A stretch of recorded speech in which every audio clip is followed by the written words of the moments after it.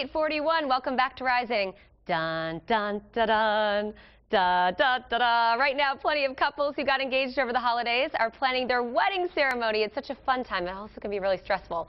Beauty and lifestyle writer Deborah Kennedy, host of the DeborahKennedyShow.com, doing all the legwork for us. Good morning to you. Good morning, and I'm doing it because my daughter got engaged over the holiday. Gosh, how exciting. That's so you're in the midst of this. Yeah, we started planning way early because it can be overwhelming. All the different... overwhelming. Especially with Pinterest, I think sometimes there's just almost now so much to wrap your head around. It can be tough, but there's ways to help out, and there's actually some awesome events coming up that are really boutique style that's going to narrow things down for you, right? Exactly. And where you can really talk to the vendors and do a one-on-one. The secret is to know exactly what you're looking for. All right, the first one is going to be sponsored by The Knot, which is a great resource for a lot of brides, theknot.com. Right, it is, and it's at the Big Chill. It's kind of a little different. They're going to have cigar rolling, scotch tasting, learning how to ballroom dance, but there's a lot of vendors at this one that you can really sit down and talk to. One of the vendors would be the Flower Diva, one of my favorite florists here, cool. And she did that fabulous arrangement. Oh my gosh, those are beautiful. They're real. They don't even look real. They're so perfect. She's going to do the tabletops, and this is where the bride-to-be and the groom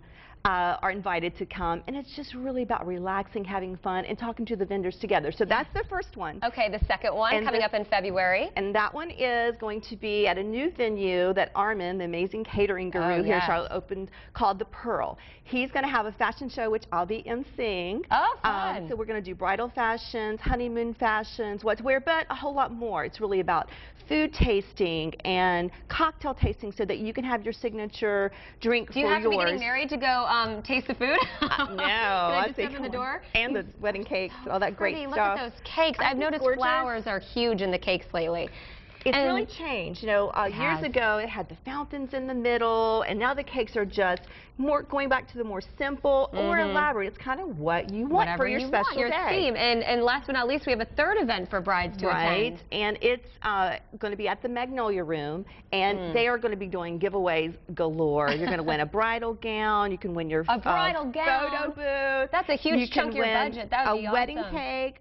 Gail, that does cheesecake, etc., is going to give away an amazing wedding cake. But there are a few little tips also I want to throw in there. When you do attend these events, go ahead and make your labels with your name, your wedding date, and all the vital information so that you do not get cramps in your hand from writing all that. Yeah, so just have them ready because you know it's all about the giveaways. Oh, it so is. And really I wanted to talk today about the boutique events here because it really does give the bride-to-be a one-on-one, you know, that special treatment where you feel special. Where can we go for more information if we want to attend one of these events? DeborahKennedy.com. I want to get married again. Should we do a double wedding? We'll go renew our vows.